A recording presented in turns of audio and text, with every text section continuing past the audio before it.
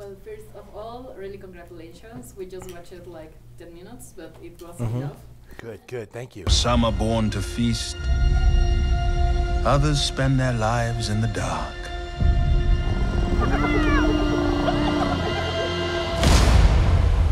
Begging for scraps. The Jungle Book was one of the most successful films for Disney. So, in terms of critical and box office, so did you feel pressure to achieve something? Lion King. Yeah. No, I mean there's pressure, not from Jungle Book, but there's pressure from the old version of the movie that's really still, people still love today. So, and it also did incredibly well and, you know, won awards, and 25 years later it still casts a big shadow. So we wanted to make sure we're doing something special that honored the original, but also surprised people and did something new with it. Yeah,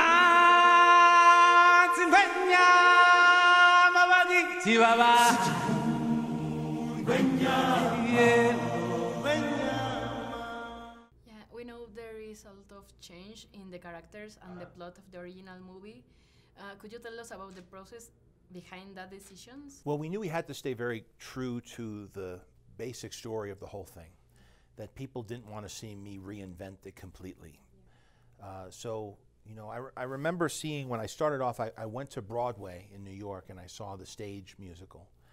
And what was interesting to me is the stage musical was very different from the movie, but it still felt like I saw every scene that I remembered from the movie. And so that gave me a clue how to approach this, that there are certain story points and characters and scenes and songs that the audience remembers and expects to see. But outside of that, you have a lot of freedom to make it your own and reinterpret some of the humor, the dialogue, add some scenes, as long as it feels like it still stays true to what they remember about the old one. And so that was the trick. The trick was understanding how people remember the original, because they don't always remember it exactly how it was. And that's something interesting to look into. Yeah, Elton John was a part essential of the original soundtrack, and now he has an original song called Never Too Late. Yes. Could you tell us the work behind the song? Well, so Tim Rice and Elton John collaborated, and also with Lebo M, who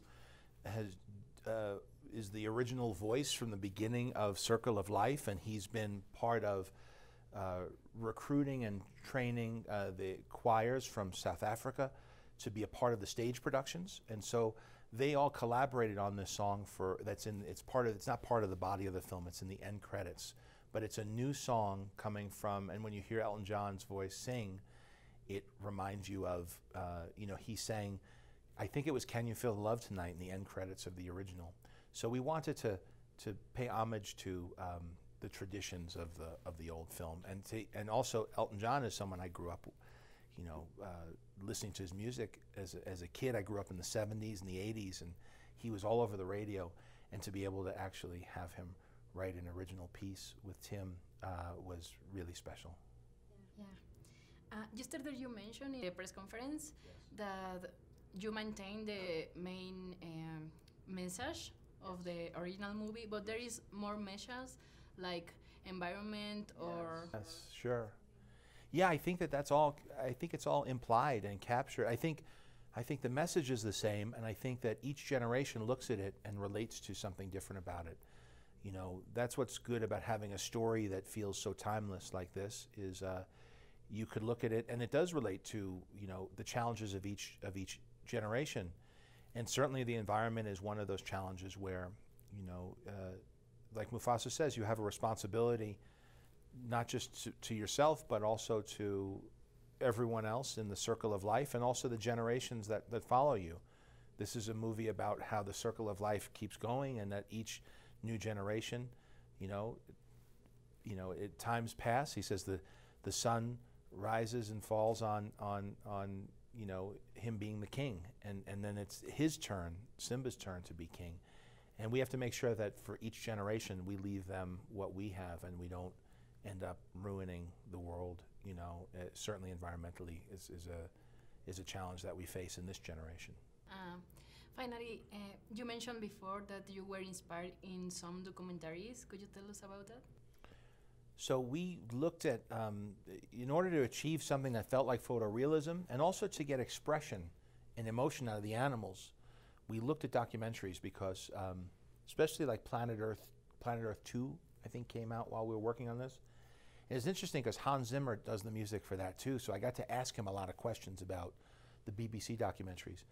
And I was so curious as to why I felt so much emotion watching them, even though the animals didn't have any human expression and it was all very natural. And then we studied how they edited it, how they scored it, the type of lenses and cameras they used, the types of shots, film speed, little things that when you follow that, that template, you can achieve the same type of emotion that the other movie, the older film, achieved with facial expressions on animated cartoon characters. So we had to find another language to tell that emotional story, and studying really good nature documentaries was one of the helpful keys.